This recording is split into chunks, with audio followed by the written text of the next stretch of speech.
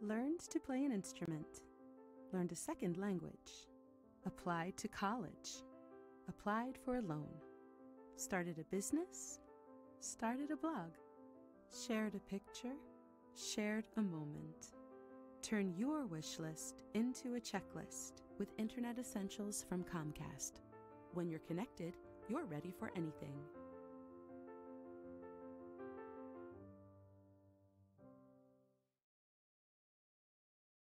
Hello.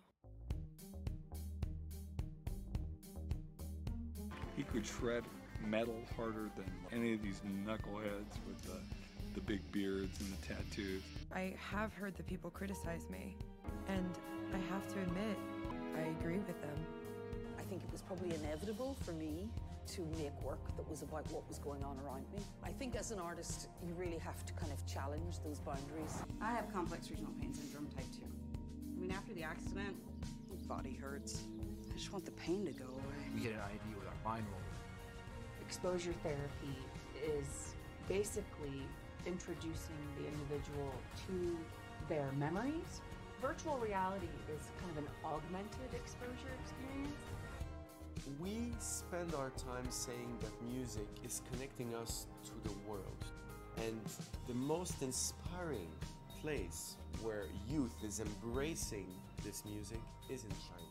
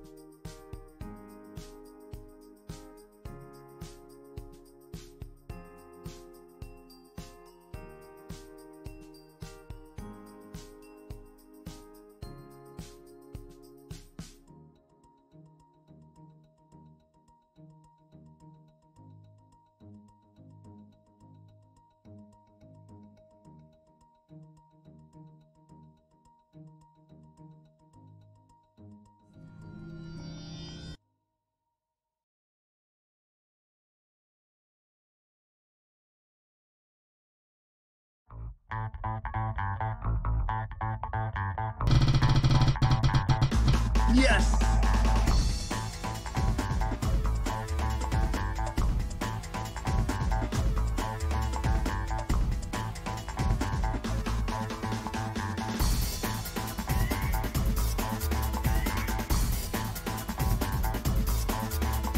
What a steer.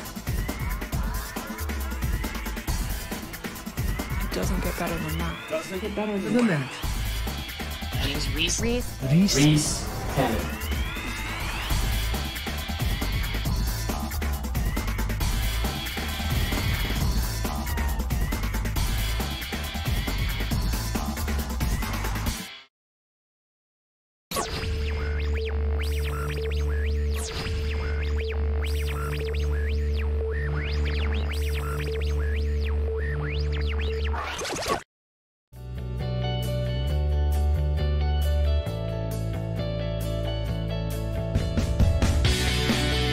Between the book and the conversation about, it's not necessarily the best actor, it's the right actor.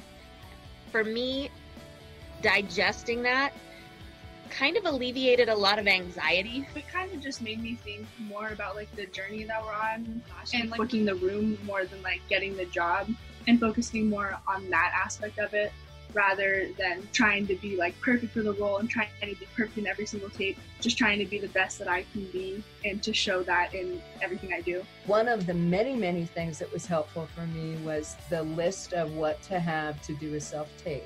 Just discerning what is manageable right now, what's next, and what's really usable. It was just really great. I felt like I was in really good hands. It never really occurred to me to view it as like starting a business with a marketable product.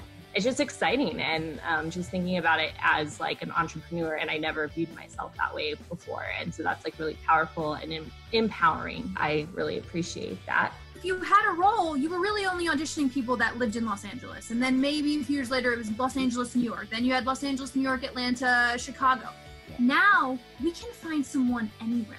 I mean, you could have a client, Brad, that lives in Omaha, Nebraska, like that lives anywhere, and they could make a tape, and the next thing you know, they're on television.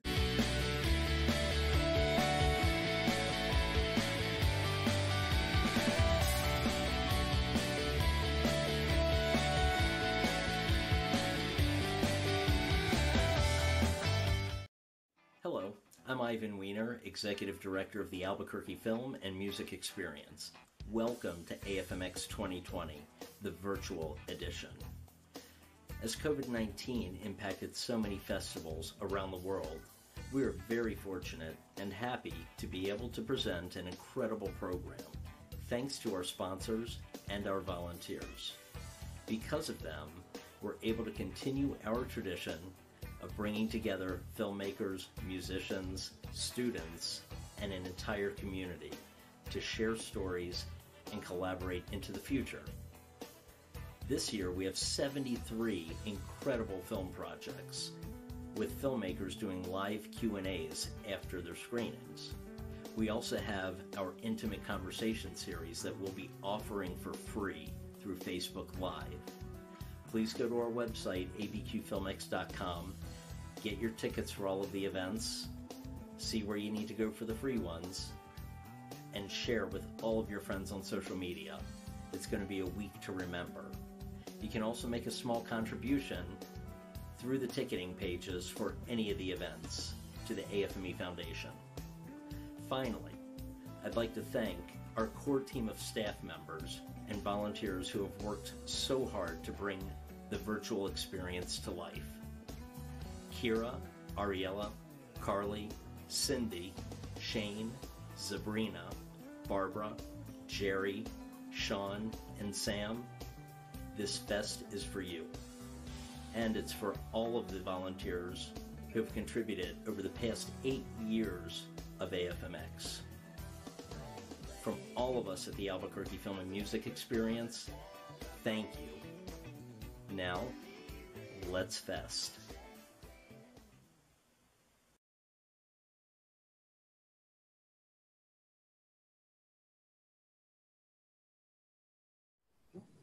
Good afternoon, friends. Welcome to AFMX Intimate Conversations series. My name is Ben Andrews. I am the founder of the Seattle Film Summit, and I like to consider ourselves great collaborators with this wonderful festival that's happening online right now, AFMX. So it's my honor to be interviewing the founder of Stage 32, Richard Botto, today. And but before I dive right into that, there's a couple little logistics here I got to remind the audience of. Sounds like after or with 20 minutes, the remaining 20 minutes of this interview are going to be question and answer or Q&A. So just put any questions you have right there in the Facebook messaging, and we'll relay those questions to RB when we get to that point. And I think other than that, we're ready to start this thing off. So my introduction, I'm going to make this a little informal before I make it formal, RB, as you know me. I think that I met you for the first time, must have been the 2015 or 2016 American Film Market. And I had a random meeting with you and your development director, Amanda, and you didn't really know what you were stepping into. We had just launched, we were about a year or two into the Seattle Film Summit. And we were just looking for partners, basically. We were just kind of starting our outreach. But the one thing that I took out of that meeting, and this applies to all of us in the creative industries, let's just face it. Socially navigating the creative industries is not always the easiest thing. Not everyone is out for your best interest. Not everyone is sane. Not everyone is trustworthy. And anyone who's been in the game for a while is a little guarded and has some walls up, right? I was immediately inspired by Richard, RB. For the rest of this interview, we're going to call you RB. I was immediately inspired by your warmth, your willingness to just help somebody who was new in the industry. And then I watched your panels you had a big panel there, and I watched you a little bit, some of your interviews, and I was really impressed with your ability to just come from your own voice. And we'll talk a little bit later what that means. But that one interaction made me go read your book. And this is where we'll transition into the formal introduction, which is, if you haven't read RB's book, Crowdsourcing for Filmmakers, and that's crowdsourcing, not crowdfunding. Crowdsourcing for Filmmakers, Indie Film, and the Power of the Crowd. This is a must read for you because talent in this industry is very, very important, but just as important is your ability to make relationships, stay true to those relationships, bring value to those relationships, and be sane. Let's call it for what it is. But anyway, Richard Botto, man, he's a triple, quadruple threat. Actor, writer, producer, entrepreneur. You're the founder of Stage 32. Most of our audience knows what that is. You have films that have been in dozens of festivals, and I'm looking at, you had a Sundance Award-winning feature, Another Happy Day, and that was starring Ellen Barkin, Demi Moore, Kate Bosworth, and you have been across this gambit. So welcome, RB. I'm going to stop talking. Thank you for joining us today.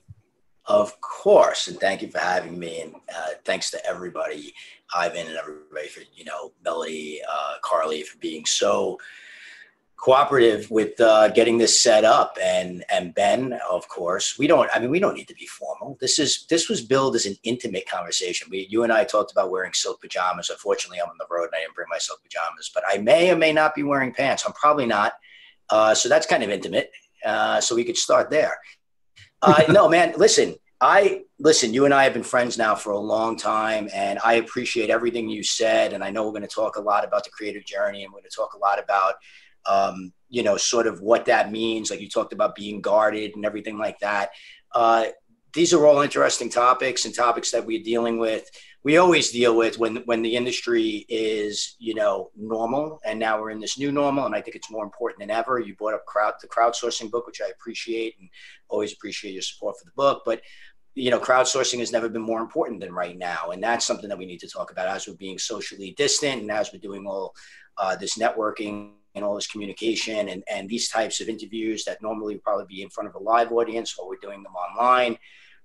All of these things matter more than ever. Your behaviors matter more than ever. How you put a strategy into place for what you want as a creative or as a professional in this business matters more than ever right now, because it is a new normal, and I don't think it's one that's going to be going away anytime soon. So we could dive into all of that as we move along. But first and foremost, it's great to be here, and it's always great to be here with you. Awesome. Well, let's start in the shallow end of the pool. And by that, I mean, I'm being very sarcastic. Let's dive into, this has been a year of change, not just quarantine, a lot of social issues come to the forefront, election year, all this good stuff. How are you doing, not creatively, but what has surprised you the most about yourself and how you have been handling all this change, especially as somebody in the creative industries? On the creative side or on the professional? On the creative side, you're asking, like on the acting, writing, producing sort of side. Well, let's start there. Yeah, okay, because I think it's a good place to start. And I neglected to mention Kira. I didn't forget you. Thank you for being so awesome as always. Yeah, the creative side has been interesting. Running a platform like Stage 32, and this is going to sound like I'm coming in from the professional side, but I'll get to where I'm going quickly. Being in front of a platform that has nearly 750,000 people on it, we hear all day, or we've been hearing all day for the last, 8, 9, 10 months, how difficult it is to stay motivated and to stay creative, and to have that motivation to create. And even for producers, how to have that motivation when filming isn't happening, although we're starting to ramp up now, to put projects together. And these are all valid concerns and valid questions. And certainly, the one thing that does drive me nuts is that, you have a lot of people on social media that says, no, you should be doing it. You should be doing it. You should be doing it, and making people feel worse.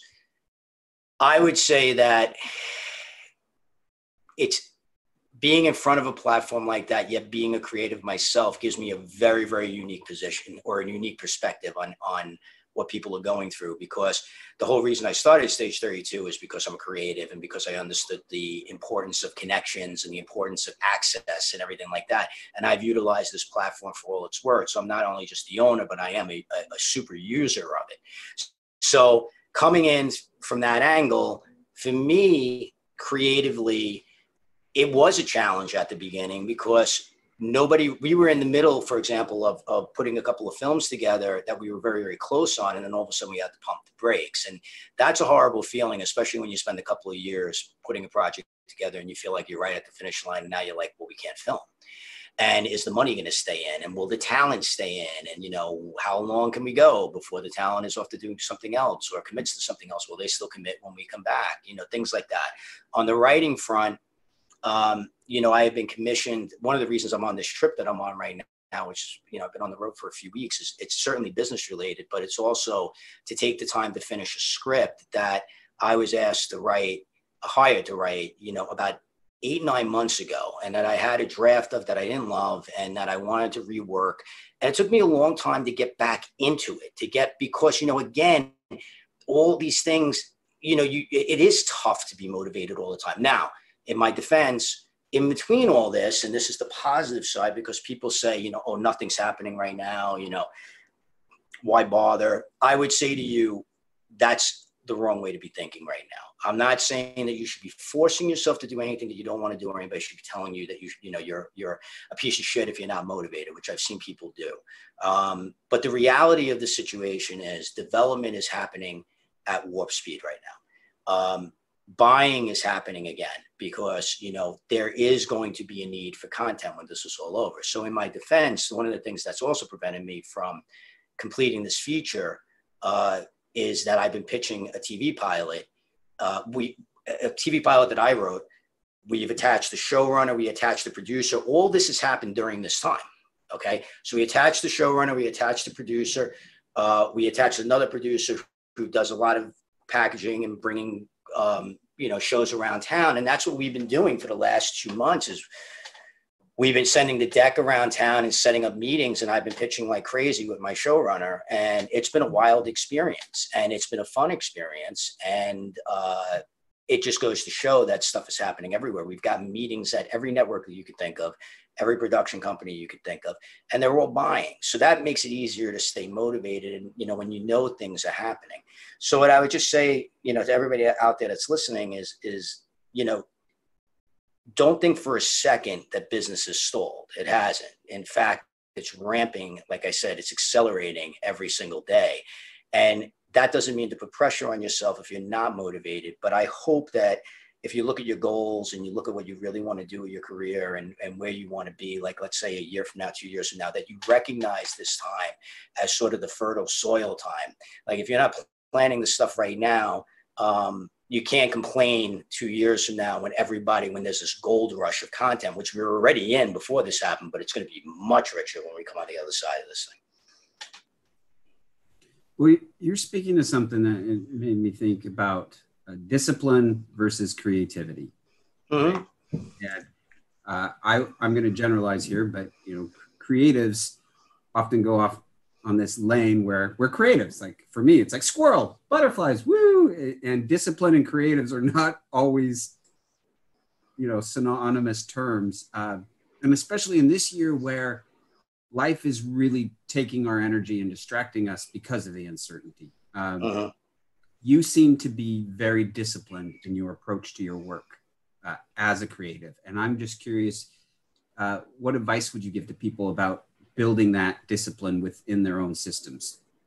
First and foremost, I wouldn't follow my strategy of discipline because I call what I do control chaos. I am all over the place. But I'm also very goal oriented from the standpoint of, you know, things have to get done and I want to get them done. And I get bored very easily. I don't like when things stand still. It's one of the reasons why I think I'm pretty good as a producer is because I'm constantly challenging the norms to say, okay, well, it's been a week, it's been 10 days. Can we move on this? Can we check in on that? Can we keep going here? How about, and by the way, if this doesn't work, can we do this, this, and the other thing?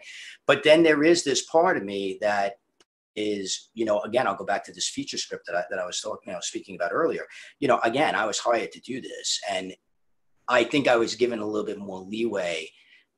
There's been, I think, a few reasons. One, because I know the people that hired me to do it. Two, they know it's a very complex subject. It's based on a true story and the life rights that they have. And I had to interview the subject multiple times. It's an epic kind of story and everything like that. So there's a lot of moving parts, and they know that. And like I said, I got through one sort of draft. I won't even call it a draft. I mean, it was like 128 pages, and I still wasn't at the finish line. And I don't like that. I don't write first drafts that are 180 pages. I just don't do it. But that's, again, some people can vomit. I'm not saying, again, don't follow my advice. I'm just saying that this is me. I like to finish that first draft and feel like the chiseling is not going to be months and months and months. So I had to take that draft and kind of push it off to the side and say, okay, why did I get to 128 pages and still, like, the finish line is definitely, you could see it, but it's still too far out. That took me a couple of months to kind of really break around that. Now, most people would say you need to be writing every day, and you need to be, I don't believe that. I believe that when I was ready, that every day I was thinking about it, and every day I was writing down some notes about it. And to me, that's writing. To me, that's creating. To me, that's, molding. And when I finally sat down to start writing it again, it was almost, I wouldn't call it a page one rewrite, but it was pretty close. And it took me a while, to get to a point. Now, this trip, I knew I had to take this trip. I took this trip for 3 reasons. It started with some business that I had to do up in Santa Barbara, and the possibility of doing a little bit more business in another town up the coast, which I could not have molded into this thing. The second thing was I really wanted to get, out a little bit. Again, I get bored very easily, and I felt comfortable enough with COVID restrictions that I could do it and feel safe doing it. And if I didn't feel safe, I could turn around and go. But the third thing was I wanted to finish the script. And that was the goal. The goal was this thing has to get done. And so, I've been in some very beautiful places where you're tempted to do anything but write and sit in front of a laptop and, and everything like that. If you've traveled up the California coast, you certainly know what I'm talking about. There's a million beautiful places to see, and there are a lot of things open with, and the protocols are fantastic. I like wine tasting. I'm in wine country. It's like, there's a million things to distract you, but every day I said, this thing has to get done. And every morning I committed to diving into it. And I didn't put pressure on myself. I just said, when I'm done for the day, I'm done. I'll figure out when I'm done for the day. When I'm done, I'm done. And sometimes that was 3 pages. Sometimes it was 23 pages. It was crazy. You're on these runs. But yesterday I typed, fade out, and I'm thrilled with that. I'm done. I'm done for now. Okay. Now I'm going to print the thing out, and now I'm going to start chiseling that thing down. Okay.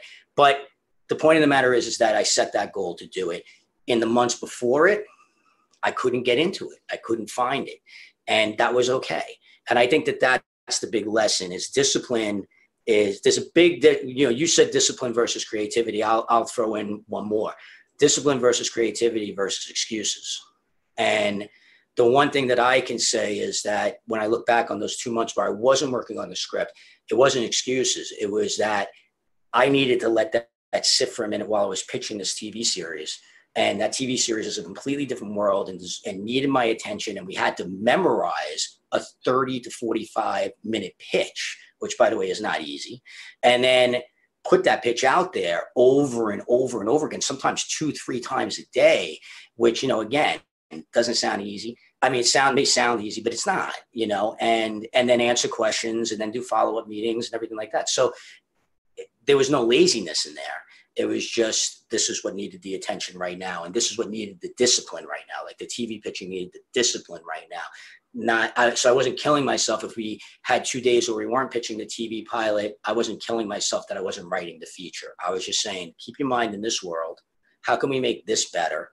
What notes are we getting back that we can improve upon? How can we, let's have some meetings on this. Who can we go after next? So, again, it's just being, at the end of the day, in a lot of ways, it's just being truthful with yourself. And I think that sometimes people have a hard time, especially creatives have a hard time being truthful with themselves because they allow too many outside voices to influence the way they feel. And that's certainly true of the Twitter and Facebook crowd in this day and age. There's a lot of people spewing a lot of bullshit on those platforms, and it drives me nuts. And a lot of people listening to the wrong voices. And hopefully if you're watching this, that, you know, you'll think about that, and you'll curate your feeds and you'll curate your life to surrounding yourself with people that actually can give you valid advice or valid information, but also give you that positive nature and that positive nurturing that we need at a time like this.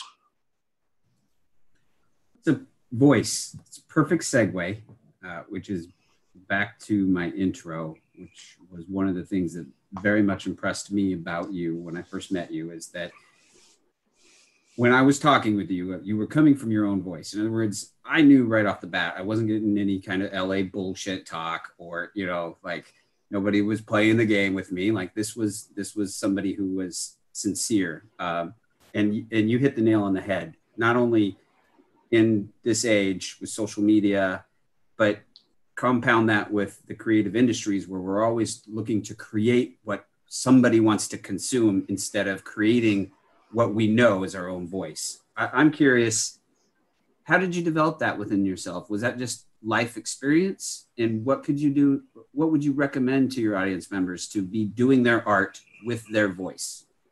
I mean, honestly, all credit to my grandparents in a lot of ways. My grandparents were the most authentic people that I ever met in my life, and I never saw a fake moment with them. They were just completely authentic. You know, my father's parents were blue collar, my mother's parents were white collar, and you know, my father's parents were first generation Italian. My mother's was second, but they had within them, they had just this honesty that was undeniable, and that didn't mean that they were, you know, gullible. And I mean, they helped so many people. They did so many things for so many people, but they were never gullible, and they were never taken advantage of. They just, you know, they knew when to pull back if they had to, or when they were being taken advantage of. But they came from a place of always wanting to help other people, especially people that they identified as wanting to help themselves. And I think that's a huge part of our industry. One of the things, you know, you said in the opening was that if you've been in this business for a while, you're on guard. And you're right, I think, but you're on guard, I think, because you get approached all the time by people who want you to help them, but they haven't done anything to help themselves. You know, when you get asked questions, for example, that anybody could get the answer to by Googling, then my reaction is you're lazy. Okay. My reaction is you're not serious. All right. Fair or unfair, that's what I'm going to feel. Right. I always say that in this business, if somebody's been in this business for more than 5 minutes, they could tell the person who hasn't been in the business for more than 5 minutes, because that person will ask all the, you know, the same questions and tell you they have the greatest script that's ever been written, or, you know, I've, you know, got to see my movie. It's the most amazing thing that's ever, you know, and you hear that and you go, okay, you have a lot to learn, but we all came from there. The difference between the people that make it and the people that don't make it is the people that make it figure it out. Like they figure out the idea that, they need to help themselves first. They need to come from a place of information. You know, when I was first starting out producing, a very famous producer said to me, here's the way that you get ahead as a producer that hasn't produced anything, which I hadn't at the time. Bring knowledge, bring value, and question the thing. If you're going to question something, make sure you're questioning it with information behind it. Like, you know what I mean? With knowledge behind it. And I think that that's so valid with everybody, you know, with anybody that's listening, again, that, you know, is looking to approach somebody that has more experience than you have to, you know, bring value to that person, bring value to the conversation. Now, for me, you know, you ask, how do you stay authentic and how do you have that authentic voice? It's definitely my upbringing. It's definitely, I'm not an LA guy, I'm a New York guy. So, you know, I always say the difference between New York people and LA people is New York people, you know, come to your face, show you the knife, tell you it's nothing personal, and then stab you in the stomach. LA people come from behind you, hide the knife, whisper in your ear how wonderful you are, and then stab you in the back. That is part of our business, but you have to learn how to navigate that. I know that that's kind of cute, but it's kind of true. Like, you really do have to know how to navigate the business. Now, people in LA won't come behind you if you're bringing value, because if you're bringing value, they want to come to your face, and they want to come and they want to talk to you, and they want to know more about you, and they want to know what you can do for them. And then they, in turn, are going to tell you what they can do for you. So I just think, you know, when I met you, the value you brought me was the fact that you told me about this ambition that you had and what you wanted to do in the Pacific Northwest and where you thought you could bring value to that region and where you felt that region was untapped. And to me, my immediate reaction was, this guy knows his shit. This guy's done his homework. This guy is, he's prepared to go into battle. And, my natural reaction then is, what can I do? How can I help? And that's the difference, I think, that's the difference. But I think the authentic voice, I think, comes from being fair, being real about where, I keep going back to being real, but being real about where you are at that place in time with your career, with your profession, and with what you want, what ultimately is your goal. So it's okay to be inexperienced, but it's not okay to be inexperienced and say, you have to read my stuff. You have to read my stuff. It's more, can you give me some advice? Can you give me, but again, it can't be advice that you could Google in 2 seconds. I tell this story every once in a while. You've heard me tell it. I'm not going to tell the whole story. It's actually in the book, but it's a really, really, I'll tell the very, very short version of it. But I was at the Austin Film Festival one time, and a famous producer, director, Oscar-winning writer, producer, director, spent 40 minutes.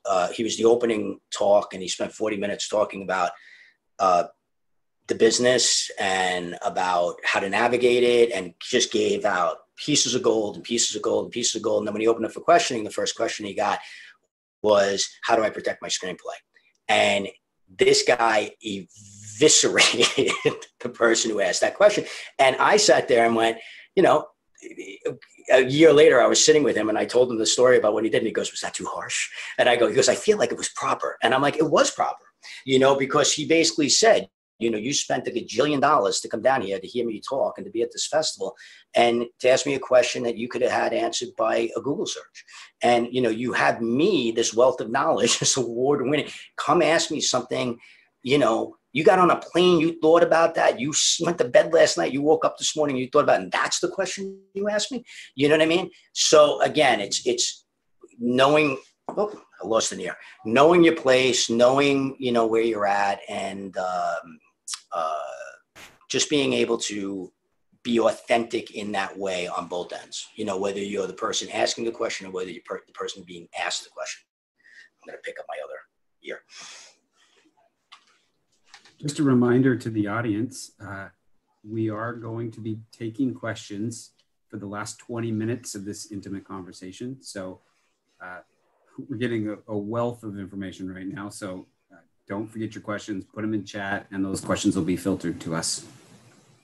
Did you get your By the way, back? if I'm not, I got my ear back. By the way, if I'm not answering, if you want me to elaborate on anything, let me know. Because I know it seems like these are very broad questions. These are things that we get asked all the time and everything like that, but they're really not. I mean, ultimately, at the end of the day, I always, to this day, like, okay, so let me take this from a slightly different angle really, really quickly. I don't want people in the audience to think like, okay, well, this is the guy that's got it all figured out, so I'm going to always come to somebody like me. I don't have it all figured out. I ask questions all the time, okay? But I never enter a conversation uninformed, okay? If I don't have the answer to something or if I don't understand it, like, perfect example, again, another film we're putting together, it's being structured in a way that's very different than a lot of other films we put together. This producer has done this a few times. We had a conference call.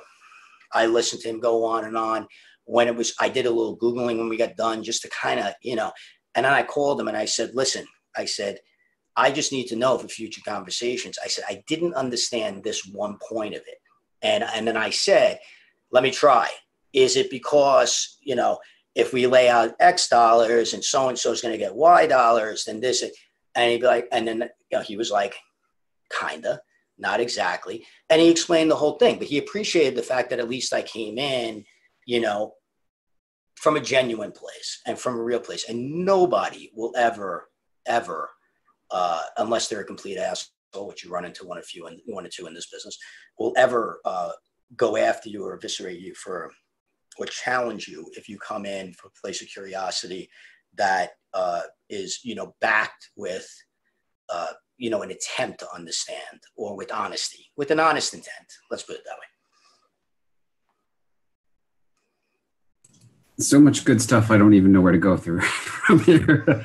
But I'm always fascinated with this, Lane, and it is a broad topic, and it's a different answer for everybody. And I'm just processing out loud here, but it's this voice thing, right? It's kind of what you're speaking about. People want help, but they don't want to work for themselves sometimes. Yep. And so they'll come to you where you so succinctly said, just Google it. If you come to me with a question from Google that you could have done, well, then you're kind of wasting my time. But I'm also this proponent of people aren't one way or the other. They just have to learn to become one way or the other. And you had parents, grandparents that were authentic, helped a lot of people. And so a lot of that was ingrained in you and you built upon it. But there's a whole subset of population that we don't have that, right? So I'm just wondering, like, what advice would you give to people? And you already have started on this, like, learn to help, but to identify those that really need help. That's a big one that I wanted to talk about more. But how do I go down this path of shifting my own self-help? I think it's actually really easier than you think. I think that very, very clearly, and if you could leave one piece of advice today, this is the piece of advice. You are an entrepreneur, okay? Whether you're an actor, a writer, a filmmaker, a producer, it doesn't matter. You are an entrepreneur. You are the CEO of You Inc. It's just the reality of it, right? So I'm a business guy. I'm an entrepreneur. I'm also a creative, all right? I can tell you that one informs the other tremendously, because I look at my screenwriting career and I look at my acting career and everything like that. I look at it as a business, and it is a business because to everybody else, it's a business. I'm a commodity. Okay. If you write a screenplay, it's a commodity. If you're an actor, you're a commodity. Okay. To that film, to that play, to that director, it doesn't matter. So ultimately at the end of the day, how do you build You Inc?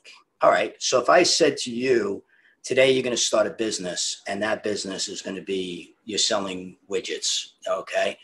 You want to be the biggest widget seller in the history of all mankind, all right? But there are a lot of other widget sellers out there.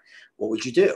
You would do your research. You would do your market research. You would do your, your cost analysis versus your competitors. You would do you do a million different things. The point of the matter is that you would do a ton of due diligence. You wouldn't, okay, go to somebody that used to be in the widget community and go, I have the greatest widget ever, and you need to look at it. Or, go to another company and say, we should do things together. You a big widget maker, like I have a better widget, we should do things together. Because they would go, why would I do business with you? You have no customers, you have no nothing, you have no proof, but this is what people do in creative work all the time. They tell you, like I said, they have the greatest screenplay, the greatest filmmaker, and my response is you and everybody else, okay? Because the great screenwriters and the great filmmakers, they've proven themselves on a lot of different levels. They, some of them have helped package films, which is a big thing in this day and age, have brought more value to the table, but to do that, you have to understand the business. This TV pilot that I am pitching, for example, I wrote it. Now, some writers will just say to me, well, so what'd you do? You just sent it around and I'm like, no. I went out and attached the showrunner to make it more valuable. I went out and attached the producer to make it more valuable. And then we took that package to all these people, because all these people, all these networks, all these production companies, if you have the script, they go, that's nice, but we really don't want to do the heavy lifting. But if you have the script and the script but this is years of understanding. So what I did was say, You Inc. for screenwriting, you really want to get this done? Okay, build it. Make it into a more attractive package, make it more, so that mind shift comes from looking at yourself as an entrepreneur. And now all of a sudden, if you look at yourself as an entrepreneur, if you're, again, let's just use a screenwriter or a filmmaker, you look at all the other screenwriters and the filmmakers out there as competition to you, which is not a bad thing. It's not a negative thing. What you're looking at is, how do I get what everybody else is trying to get? And how do I work and navigate to make sure that I get there? And then all of a sudden, what you start realizing is the same thing that you realize as an entrepreneur. You need contacts. You need relationships. Okay. You need allies. You need champions. And that's where it all starts coming from. And, you know, if you can do those things, all of a sudden, everything becomes a little bit easier. How did I get this showrunner? Somebody that I'd known for years, never asked him to do a damn thing for me. He didn't even know. I was the only TV thing I've ever written. Asked him to read it. Actually asked him to read it just for his advice. He came back and said, I need to be a part of this. I love it. The guy's been in business for 25 years. He's been in TV for 25 years. And to get that kind of validation is great. But I couldn't have gotten to him. I couldn't have approached him at a conference and said, hey, you know, great for you. You did a really nice job speaking today. Hey, would you read my script? He'd be like, fuck are you? You know what I'm saying? Like, yeah, that's exactly what he would say. He'd be like, what the fuck? But because I built a relationship with him over 5 years, when I finally said to him, hey, you know, it'd be great if you would take a look at this. He was like, yeah, sure. And it still took him a couple of months. You know, I mean, I wasn't like expecting him to come back tomorrow. Everybody's busy, you know, and you got to realize that. That's the other thing. That's one other aspect I want to add to this is that you have to realize that every single person you ask for 5 minutes of time gets asked that 100 times a day. Every single and by the way, there's no such thing as 5 minutes. It's never 5 minutes. And the second thing is that, you know, people are going to give their time to people they know. The people that you're asking for 5 minutes of their time are also getting hit up by people they do know and that they do have a relationship with and who they do want to help genuinely for that same 5 minutes, sometimes for the 2 hours it takes to read the script or to watch a film. So you need to be aware of all this. And that's how your mind shifts. Your mind shifts from, your mind shifts from sprinting to marathon running. And if you can shift to that idea that you can't run mile 26 before you run mile 10, okay? If you shift your mind to that and you can't get to mile 10 before you run mile 1, all of a sudden what ends up happening is you get calmer and that sense of panic goes away. And when you do talk to people, they're not looking at you like you're desperate, which you never want. Okay. You always want to maintain a veneer of control, and you really should have that veneer of control, because if you were really an entrepreneur and you really were starting that widget company and you really did have the know-how on how to run a business, you would never expect to open your doors on day one and be the biggest widget seller in the world. You would know you have a long road ahead of you, but you're prepared and you're ready to go. And here's the value. And this is why customers are going to like it. And now you're off to the races, right? Same thing with a creative career. And that's how you shift your mentality. Beautiful. And I just want to hit your point home and a challenge to you in the audience as a creative. To RB's point of a commodity and the widgets example, which I've heard a lot of widgets. You talk about a lot of widgets, but if you're creative and you don't know how to write a business plan, because business plans are for businesses, like sometimes we went out of that world because we don't want to learn that stuff. If you don't know how to write a business plan, Google it, figure it out, and then in that business plan, put yourself, whether you are a writer, actor, director, as the business, and check out the paradigm shift you will have when you approach your own creativity. That's a tremendous exercise, by the way. I've never heard that before, and I think it's brilliant. And again, these are the types of exercises that people who are serious about a career in this business will do. And the people that aren't will go onto Twitter and go onto #film Twitter and yell at each other about how nothing's happening in the business and everything sucks and everything like that. That's just the reality. You know, you have to look at yourself. At the end of the day, you only have to answer to yourself. So an exercise like this will make you kind of sit there. You know, I would even recommend do it, put it away for 2 days, come back in 2 days and read it again, like clear your mind of it and come back and read it with fresh eyes, maybe even a week, and look at it. And are you horrified at, you know, the way that you laid it out? Or are you sitting there going like, hey man, it's pretty comprehensive. That's pretty good. And, you know, until you feel good about it, once you feel, you know, do it again if you don't feel good about it, and, you know, course correct. And I think that's what a lot of people in this business. And listen, it's not easy. One other thing I want to just talk about. I mean, look, there's a lot of negativity in this business, you know, as far as, you know, you hear no a lot. We're hearing no with the TV pitch. And I got to tell you, as long as, I mean, I've been doing this for 10 years on the writing side, or 8-9 years on the writing side.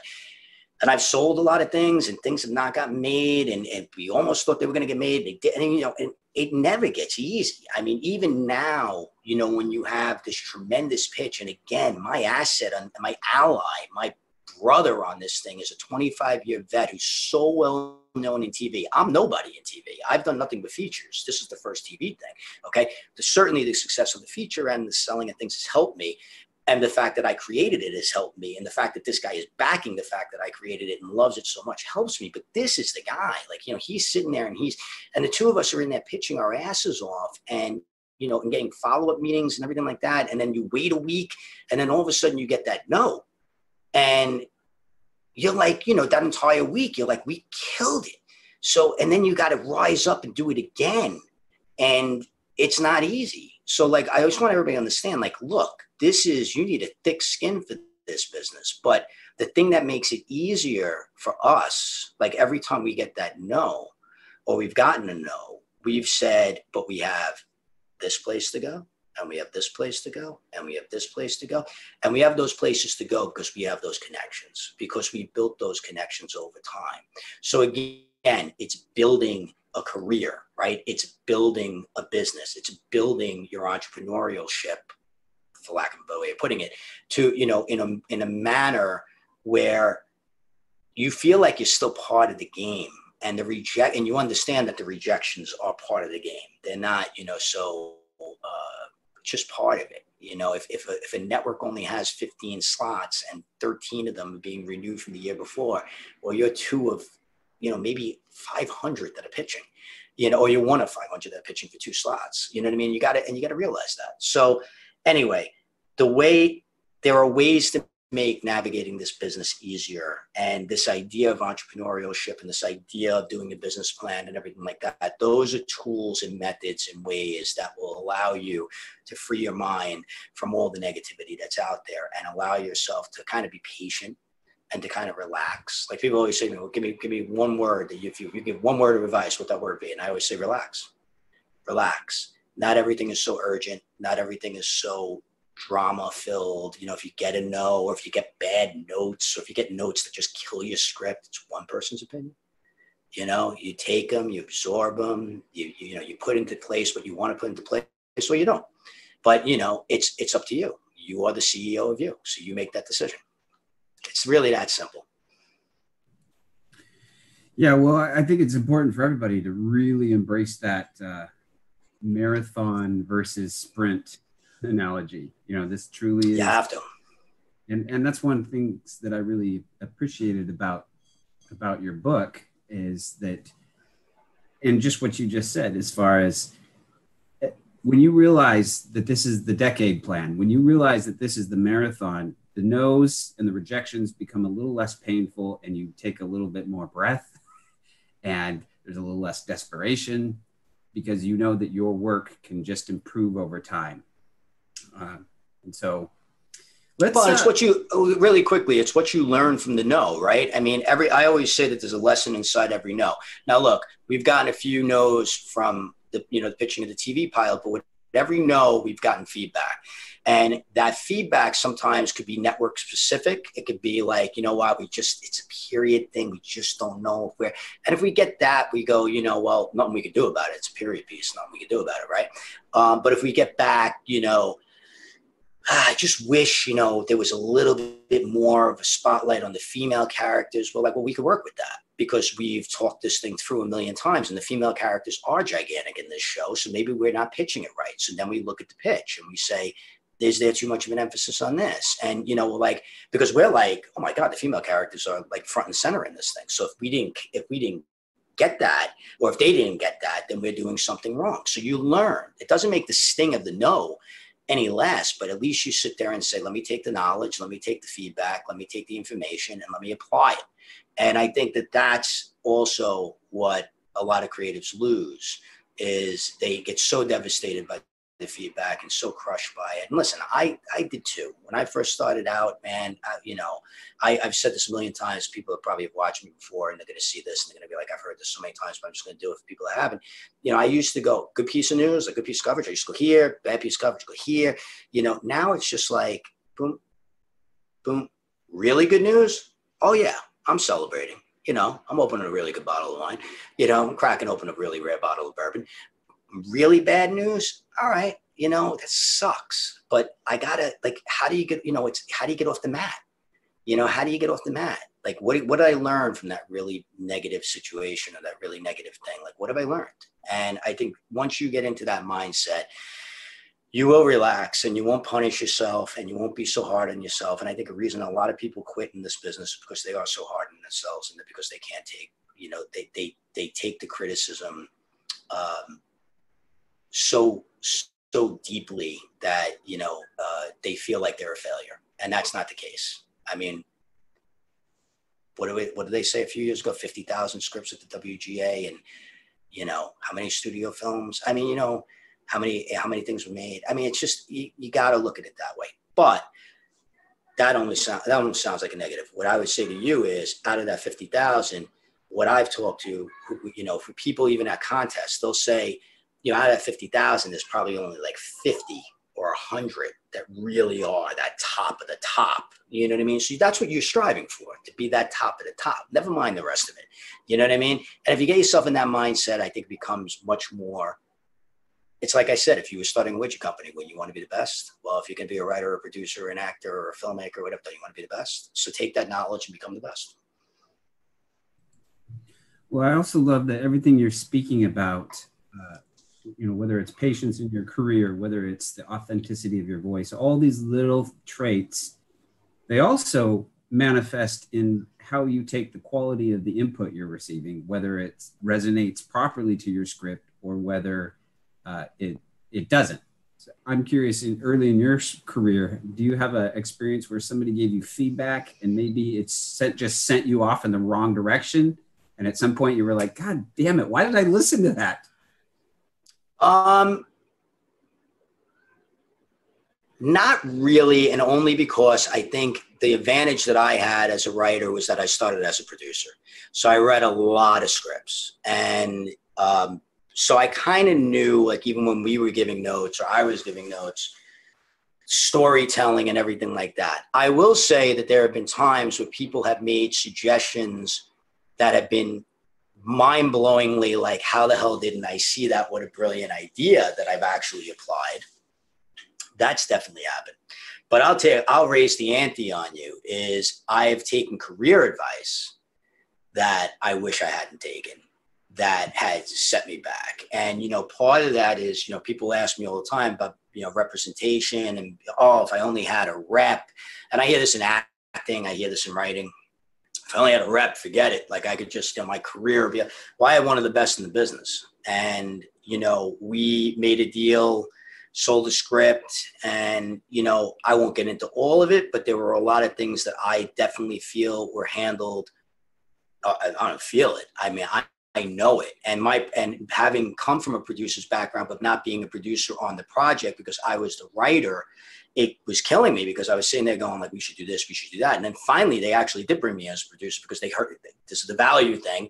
They heard me bringing value and saying, well, why don't we try this? Why don't we try that? So they brought me in as a producer. But by that point, we were like 2 years down the road with this thing. And the reality of the situation was I put my trust into certain people because of their reputations and because of who they were and their experience. But the reality of the situation is their attention was very divided with other projects. And this project ended up getting a little bit short. And instead of me challenging it a little bit more, I accepted it because everybody said to me, like, oh my God, like, you know, you're dealing with Hollywood royalty here. Like, you know, and that was a huge lesson for me. The reality of the situation is you should challenge everybody.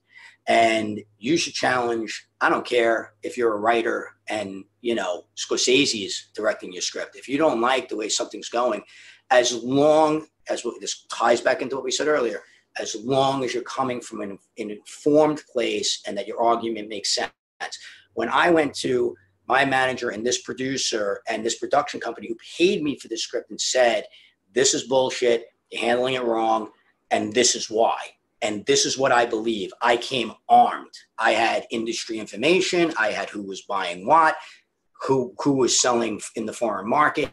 I came with so much information that they were like, holy shit. And they were like, we need to bring you in.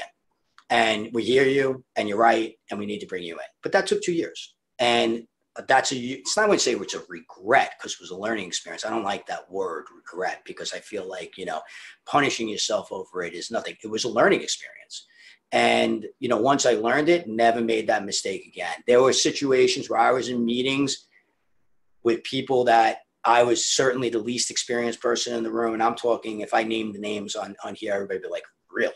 You were in rooms with these people? And I was, and I would sit there and listen. And at one point I said, I just don't agree with any of this. And here's why. And I saw the person that brought me into the meeting, their face, the blood came out and I thought they were going to die in the room. But everybody in the room was like, that's really interesting, which in Hollywood, by the way, that's really interesting. Could mean like, this fucking guy, never want to see him again, or this fucking guy, we need to bring him in. You never know. Fortunately, it was the latter. They wanted to bring me in. But when I left the room, the person that brought me in said, the fucking balls on you to do that. But my response wasn't, it's not the balls on me to do it. I believed in it. And I knew the spot. I knew to pick the battle right there. Because if I didn't pick the battle right there, we probably would have went the other direction. It would have been 6 to 8 months down the road, and it probably wouldn't have worked. You know what I mean? So again, all of this ties into, that sense of knowledge. Now, just because I just want to answer your question, because just because I didn't have an experience where I picked the wrong thing and went down that road doesn't mean it doesn't happen all the time.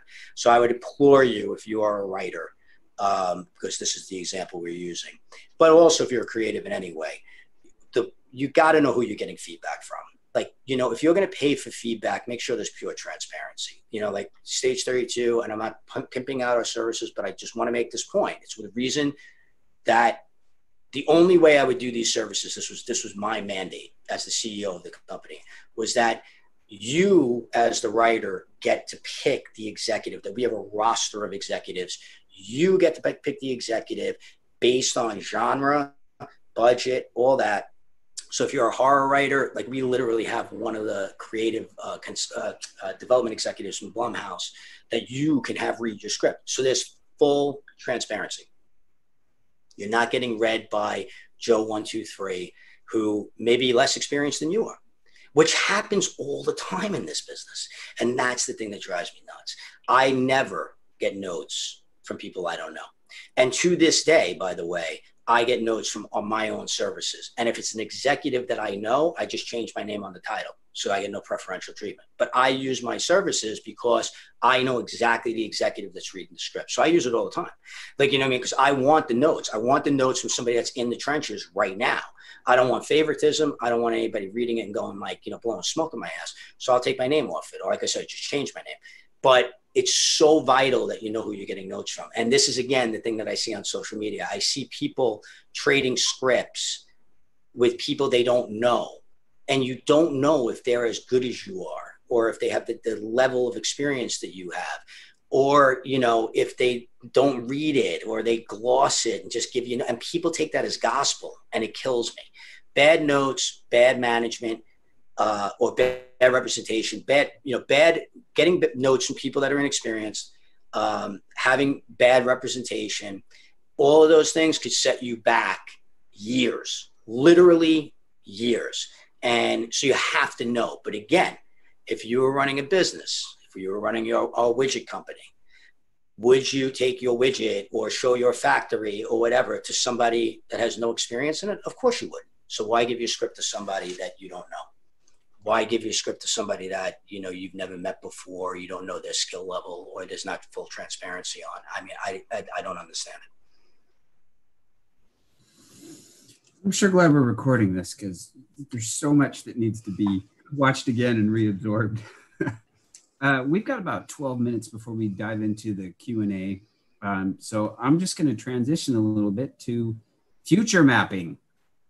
You started early talking about how nothing's going on, but the development system is just bustling. So let's future map a few months, even into the new normal. And I'd love to get some of your predictions of what we're going to see in 2021, 22. Well, I mean, look, I think that, obviously everything is based on what happens this fall. I mean, I could tell you the showrunner that I talked about that, is attached to the TV pilot. He is working currently on a very, very big show that was filming their season finale when everything hit. And they just went back to the Sony lot about 3 weeks ago to film the last, basically, it was a 2-part finale, basically the last, show and a half or episode and a half. And they're going to go right into writing the next season. I mean, but they're going to do it virtually. And their hope is that they could be back on, set filming that in the spring, So, but there is also these concerns and these contingencies in place that if, it ramps up again in California, and we're really in a bad place come the spring and there's no vaccine, or we're not in a place where the vaccines are doing what, they're not covering the ground that everybody thinks that they're going to need to cover and everything like that, then, they're already talking about contingency plans of where else they can film. So I think what we're going to see, and we're already seeing it, to be honest with you, is a lot of these shows are looking to, and a lot of these films, especially the films, because shows are a little different because obviously you have sets built and you have things, it just depends on the type of show. But a lot of films are moving around to where they could shoot. It used to be like, where's the best incentives? It's now like, where the hell can we shoot? And we're seeing a lot of that. We're talking to a lot of people in the business where that's a very, very big part of what's going on. Like, for example, I know one very big production company that had a film that was set up, I believe it was in Georgia. It was someplace where the incentives are great right now, and they're not thrilled with the protocols and everything they're going to have to hop through. So they're kind of eschewing the incentive to go get a lesser incentive in a place where they know they're not going to be bothered. They know they can get it done, and the protocols aren't quite as severe. My feeling is everybody is starting to buy again. People that, especially on the TV side, obviously we're going to be deluged with, reality TV because it's easier to film and look, one location, couple of locations. And obviously everybody's buying that right now, snatching it up, docuseries, that kind of thing. We're going to see a ton of that as far as on the consumer side. But I think on the development and filming side, I think what we're going to see is this explosion of content that it's going to be a massive amount, because there were a lot of shows and a lot of, that were being canceled when this was happening, where there were slots open. And now you also have all these new platforms that are kind of come online, like Peacock and HBO Max and everything like that, while this is going on. And they're going to need content. Like, I even hear people like, because Quibi now is, maybe go up for sale. And they're like, oh, Quibi's done. No. Even if it sells, they're going to need content. Like, it's so ridiculous the way people think. They're like, oh, Quibi's finished. Like, you shouldn't even think short form. No. You should be thinking short form. Like, so I just think that I couldn't give you the timing. Like, when you sit there and you say, the next 3 to 6 to 12 months, I couldn't give you the timing because nobody knows what's going to happen this fall. Everybody's preparing for this second wave. And I think we're going to have chaos where everybody who has the flu is going to think they have COVID. And, it's going to be chaos for a little bit. But I think that this business is proven, and any business where you have so much money on the line, that where there's a will, there's a way, and they're going to find a way. And there are going to be pockets of places where you could film. And I think in 12 months, God willing, I think it's going to be, as a consumer, I think you're going to have more, maybe 12 to 18 months. You're going to have more content than you're going to know what the hell to do with, because I think there's going to be so much being produced. And so again, if you're writing or you're producing, you need to be pushing. You really do right now. You need to be pushing. And again, that's not to put pressure on you, but it's just to say that, if you could rise up right now and dig in and shut out the noise and think 12 to 18 months out, which you always should be anyway. The idea is always to be looking that far out. You're really in a good position right now. Or you will be in a good position right now. Well, to your point, I know in a couple of our circles, we like to say that right now, obviously our front line is the medical industry. Our doctors and our nurses, they're the front line right now. And when we come out of this, there will be a new front line. And I like to believe it's not just creatives in the film industry, it's creatives across all industries who will become the front line, especially to a nation that will need its morale raised significantly. Well, I think, I've been encouraged, I have to say. I mean, again, going back to the showrunner that's working on the show I talked about earlier, like I asked him, I said, he's in his 60s, and I said, any fears going on set? And he's like, the protocol, what they have in place is just, you can't help but feel safe. I've been on the road for 3 weeks, and it's, I've had so many people that in the industry or in the business that, have asked me, how have you felt, being out and about, being in hotels and everything like that. And I have to say, there hasn't been one moment where I haven't been completely impressed by how businesses and hotels and everything have handled themselves. I mean, you're going to make sacrifices, they're not making up your room. They're not, but who cares, right? It's people are adjusting, and I think they're adjusting in the right way. And that's not to minimize what's going on, but I do think that industry is happening. And, again, we don't know what's going to happen in the fall, and we don't know if there's going to be this so-called second wave and everything like that. And maybe it will shut things down for a while, but there will be an end. And when it does end, I agree with you. Entertainment is going to lead the charge, I think. And what entertainment is going to look like as far as theaters are concerned, or, is an Apple or a Netflix or an Amazon going to come in and buy a theater chain? I've been chanting this for 7 years, and I still think it's going to happen at some point. I mean, they bought a couple. I think it's going to happen at some point, and then maybe a night going to the movies is not just the movie, but full entertainment value. Maybe it's a fuller experience. Maybe, the things that used to be DVD extras or whatever. I mean, whatever it might be, there might be a fuller experience or a more immersive experience, whatever it is, but it will happen. And there will be an evolution. And I think that is the optimism that I think everybody needs to hold on to right now, because everything is so pessimistic. You read the news, you listen to like I said, you go on social media, and it's just so pessimistic. And I choose not to be.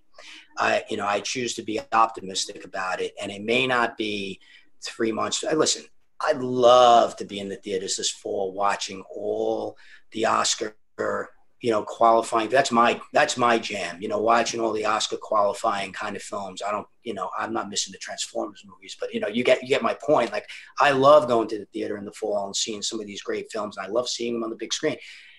I don't need to be in the theater right now. Just because I'm traveling up the road doesn't mean I'm going to sit in the theater with a mask for 2 hours. I don't need to be, but I miss it. But I think there will be that it will rise again. I just think that,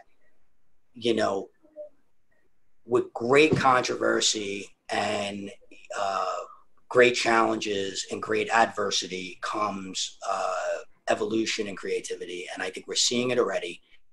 And I think it's just going to keep expanding and expanding, expanding to the point where when we are all free from this, there is just going to be this, first of all, it's going to be this overwhelming sort of joy to be out and about in some sort of normal way again. But then there's also going to be this incredible wealth of creativity and content to be consumed that's just going to be overwhelming. And I'm looking forward to that. And I think it will happen.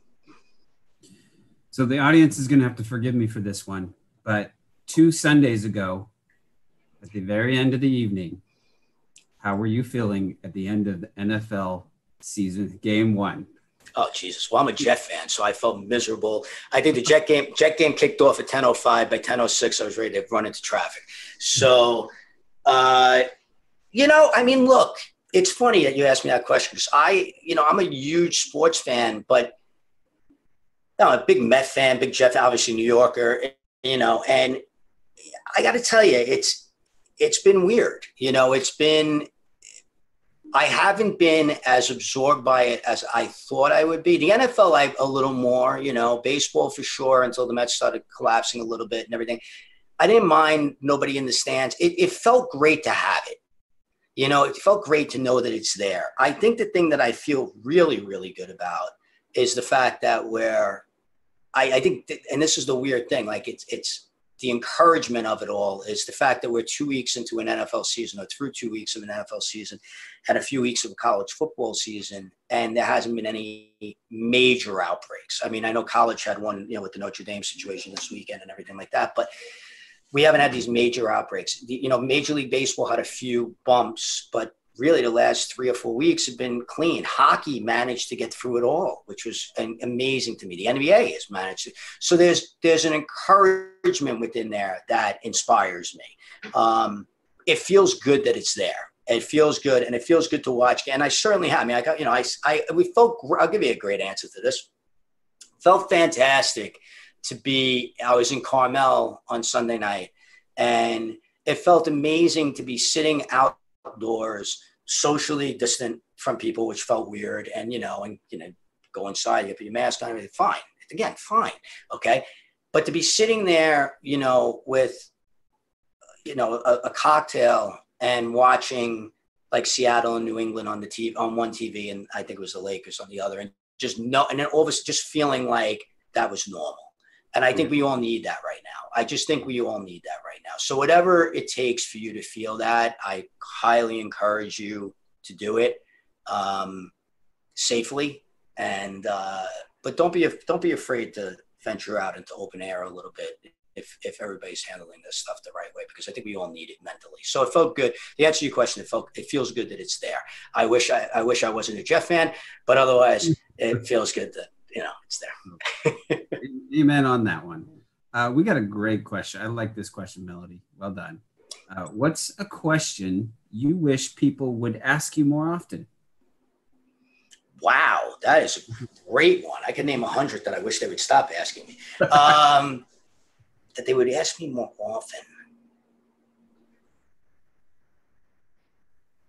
Oh, you really stumped me.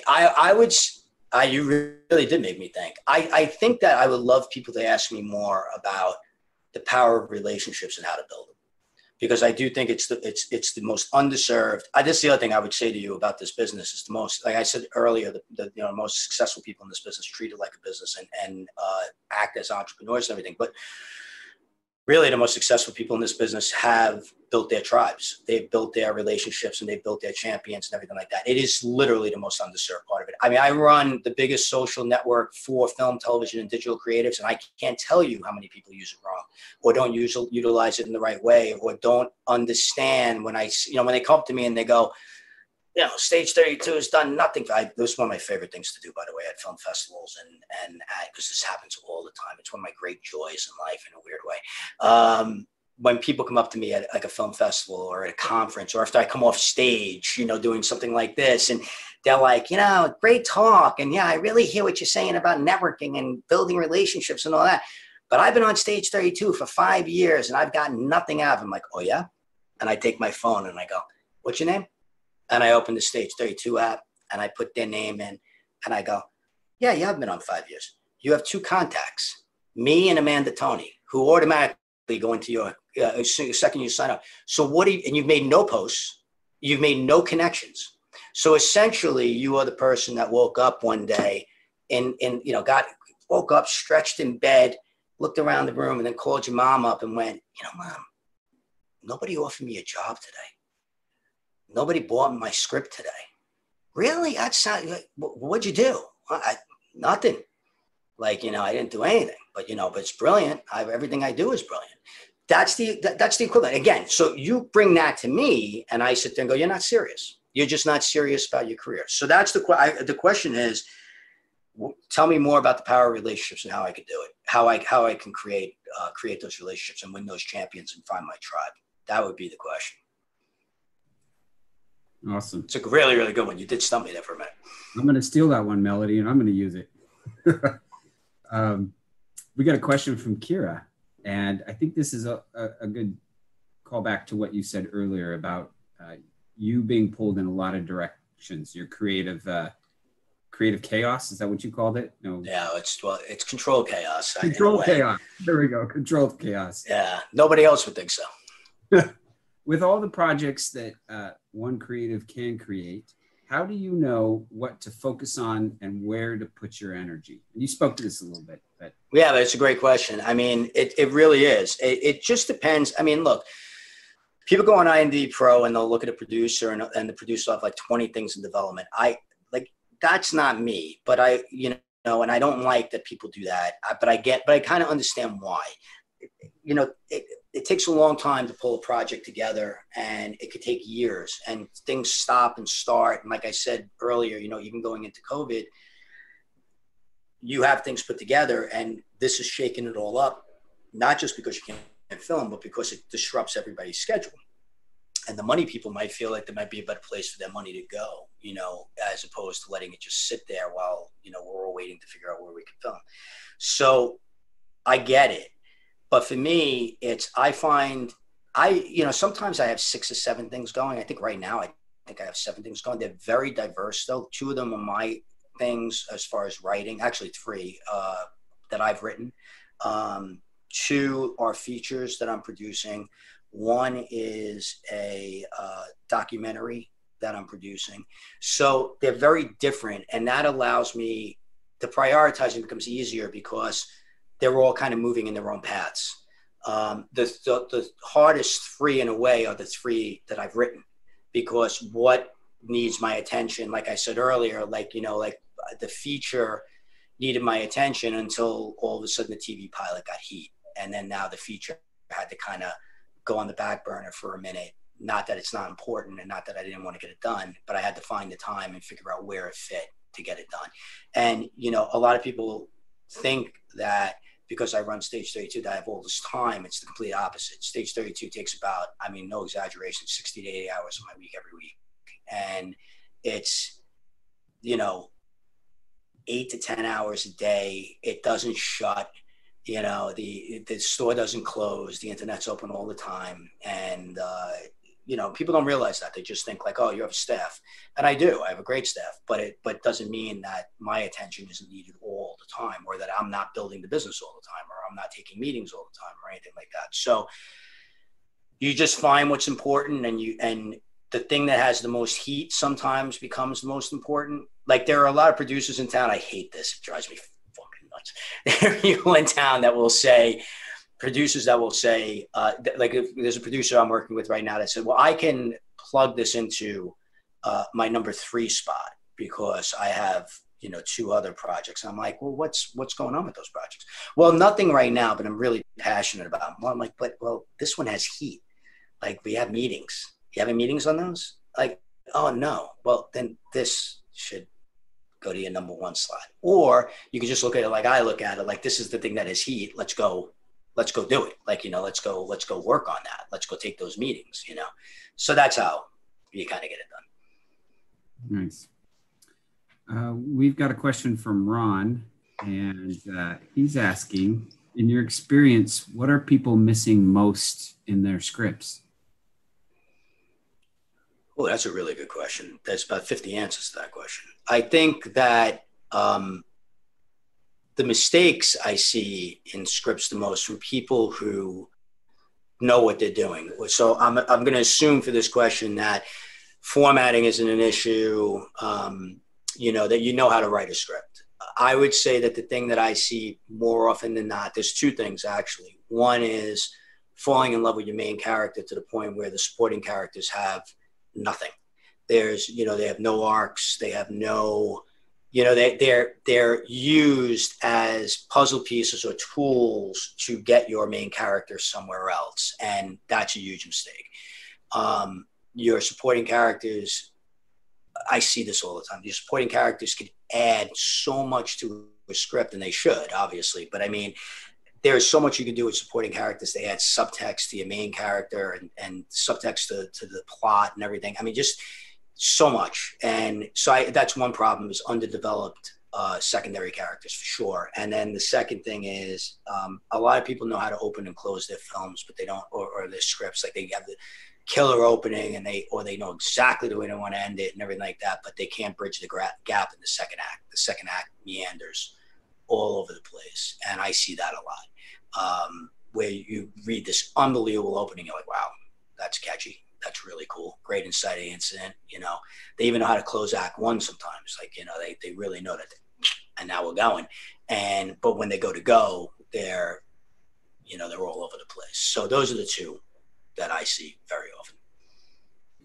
I'd like, I heard somebody say once, when it comes to characters, supporting characters, if as the writer you have not already in your mind or even on paper written out their own movie, their own story, then they are not complete enough yet to be in your script. I totally agree with that. And by, like, you know, for me, the adventure is always for the main character. You know, the discovery is always with the supporting characters. And what I mean by that is, you know, I like to go into a script knowing how these supporting characters are going to grow, much like you just said, Ben. I mean, it's like, you know, I want to know what their little, like, exactly, like they're a movie in somebody else's movie, but if you weren't watching that somebody else's movie, would you watch that character? Because they're having their own journey. And I think that that's so important. I think that, you know, you do make discoveries with your secondary characters along the way, but the adventure or the discovery usually stems from the main character. So it's so important to kind of understand what you want your secondary characters, how you want them to grow or not, because that could be their arc as well. You know, how it's going to affect the main character. But if you understand that, then once you get into it, what it does is it opens you up for all this really kind of cool discovery for where your main character goes. And I think that brings me back to like, what's the big mistakes I see is that writers spend so much time on their main character that they almost strangle them. You know what I mean? It's almost like it's so rigid, and you don't want that. Okay, we have another question from Carly. What inspired you to create Stage 32? I mean, it's so funny because entrepreneurs always say that they create something because they identify a need, but that is the truth. I mean, the need was, I needed it. You know, I didn't create it as strictly a business guy, like, you know, as strictly an entrepreneur. I created it because coming from a theater background, acting, and then producing, there was no question to me that the power in this business comes from relationships, like we talked about earlier. So at the time, the broad-based social media platforms like Facebook and Twitter, and, you know, I was on Twitter. I wasn't on Facebook. I didn't like it because, you know, I was talking to a lot of people in the business who, you know, again, they were on there, they were loving it. And I was like, what are you getting out of it? Like nothing. And then I started kind of like trolling on Facebook, created a fake account and kind of like watched. And, you know, all these people in the industry are talking about their babies, their salads, you know, their dogs.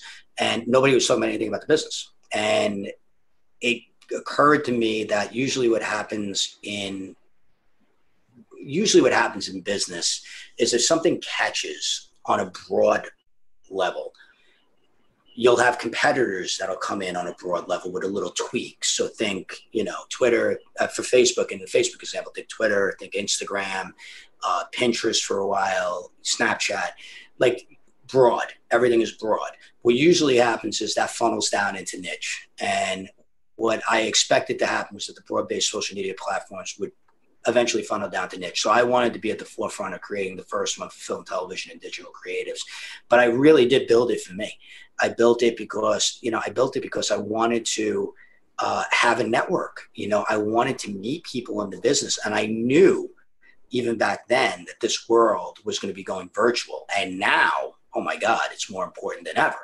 And that's why our, you know, the amount of traffic and the amount of people signing up for Stage 32 has never been greater in our 9-year history than it has been over the last 6 to 8 months, because people are home and they're understanding the point that we may never go back to exactly the way it was, but filmmaking before this happened and content creation before this happening was happening on a broad global level. Something that was filmed here was being scored over there, and they were doing editing over here, and that was happening for years. It's going to happen all the more now, and especially with the rise of like docuseries and documentary filmmaking, which I mean I love, and I love the fact that documentary filmmaking is enjoying this.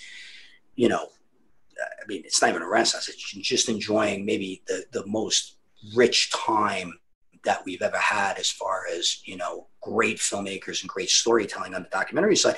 But a lot of these things are happening where, you know, different crews are filming in different areas, and that footage is being shot to another area, and it's being edited over here, and I mean, colored over here. That's just going to continue. And that's where, again, no connection is a bad connection. You don't need to have connections just in your neighborhood. The creativity is global, it's universal. Make your connections all over the world and live in that. Like, you know, just luxuriate in that, because it's what matters. It really does. So I think we got time for one more question here, and that's it.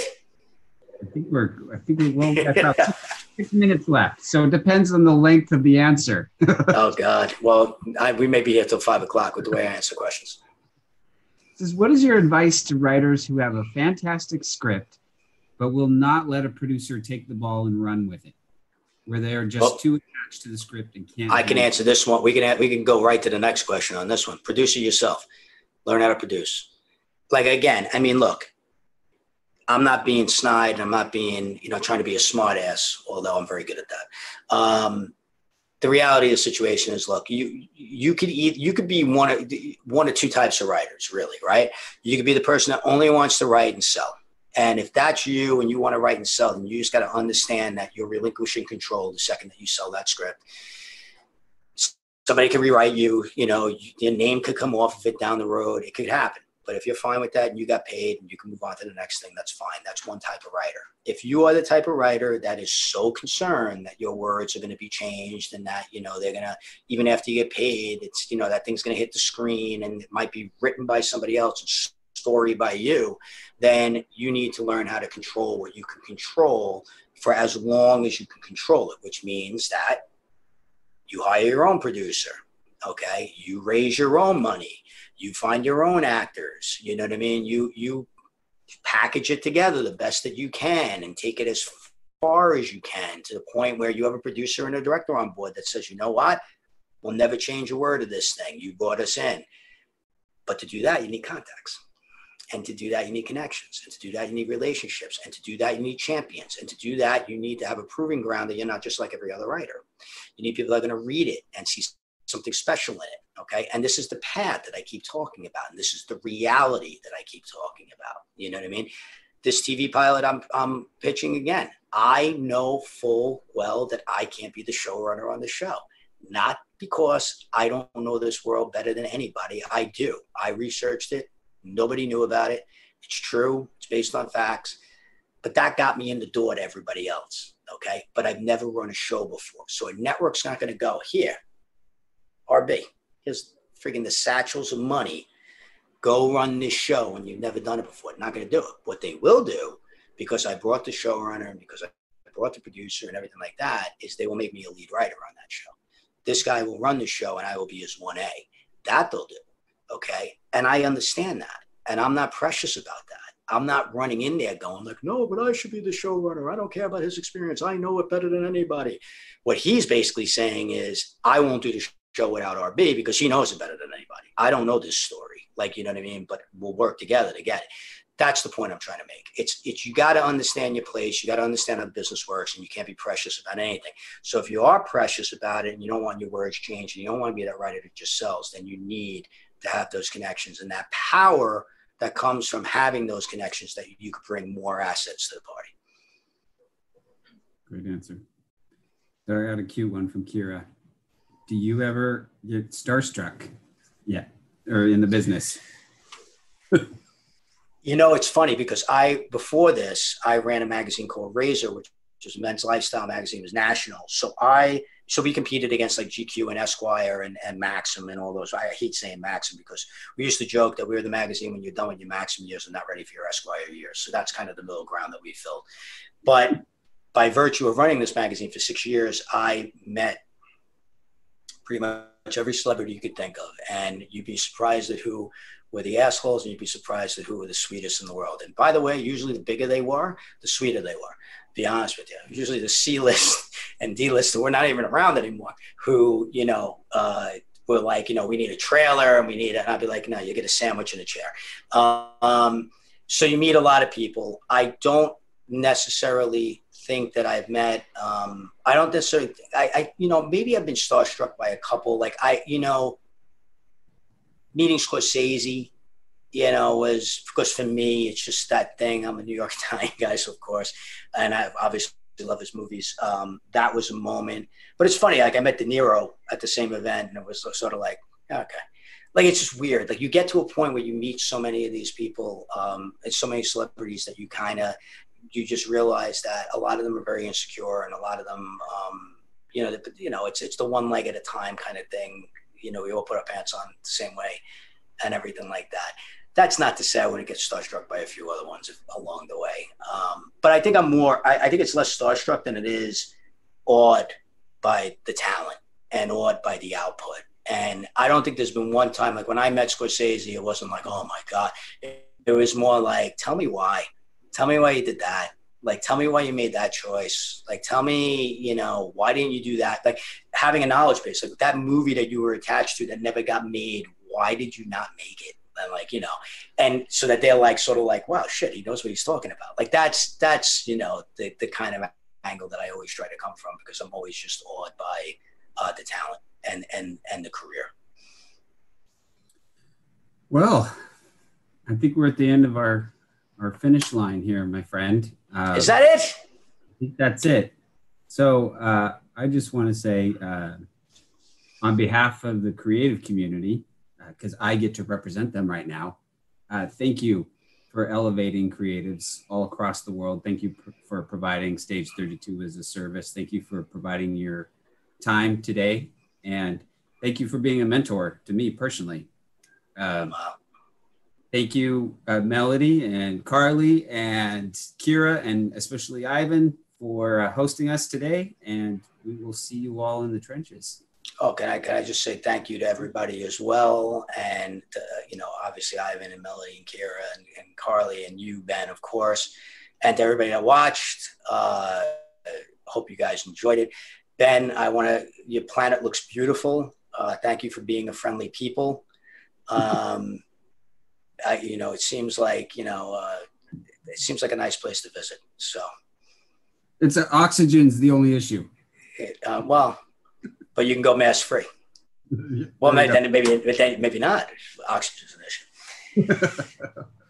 All right. Well, good afternoon, everybody. And I am not supposed to sign out. This is for somebody smarter than me to be doing. And I'm supposed to stay on, right? Goodbye. Love you. Goodbye, Pete. Goodbye, everyone. Oh, see us on Stage 32. Can I throw out also stage32.com? RB Walks Into a Bar on Twitter and Instagram. Always putting out amazing content. Yeah, that's it. And follow my dog. Roma Walks Into a Bar on Instagram. I saw that. All right.